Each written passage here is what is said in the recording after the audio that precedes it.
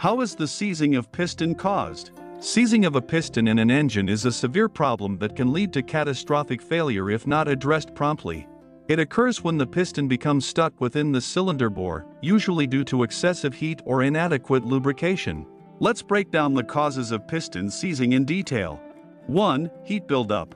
One of the primary reasons for piston seizing is excessive heat. When an engine operates under heavy load or at high speeds for extended periods, the temperature inside the combustion chamber rises significantly. If the cooling system is inadequate or if there's a malfunction in the cooling system components such as the radiator, water pump, or cooling fan, the temperature can skyrocket, leading to thermal expansion of the piston and cylinder walls. This expansion can cause the piston to seize as it becomes wedged tightly within the cylinder. 2. Poor lubrication. Proper lubrication is crucial for the smooth operation of an engine. Lubricating oil acts as a barrier between moving metal parts, reducing friction and wear. However, if the engine is running with insufficient or degraded lubrication, friction between the piston rings and cylinder walls increases. This friction generates heat, which can lead to localized overheating and ultimately seize the piston. 3. Incorrect piston clearance. The clearance between the piston and cylinder wall is carefully designed to allow for thermal expansion while maintaining a tight seal for combustion gases. If the piston clearance is too tight, there's a higher risk of seizing, especially under high-temperature conditions. Conversely, if the clearance is too loose, it can lead to excessive oil consumption, reduced compression, and other performance issues. 4. Detonation or pre-ignition. Detonation or pre-ignition occurs when the air-fuel mixture ignites prematurely inside the combustion chamber before the spark plug fires.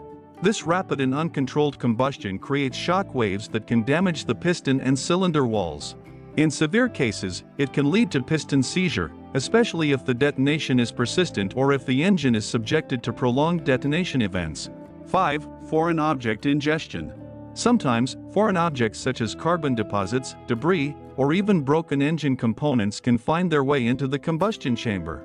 If these foreign objects come into contact with the piston or cylinder walls, they can cause abrasion, scoring, or even seize the piston if lodged between the piston and cylinder wall.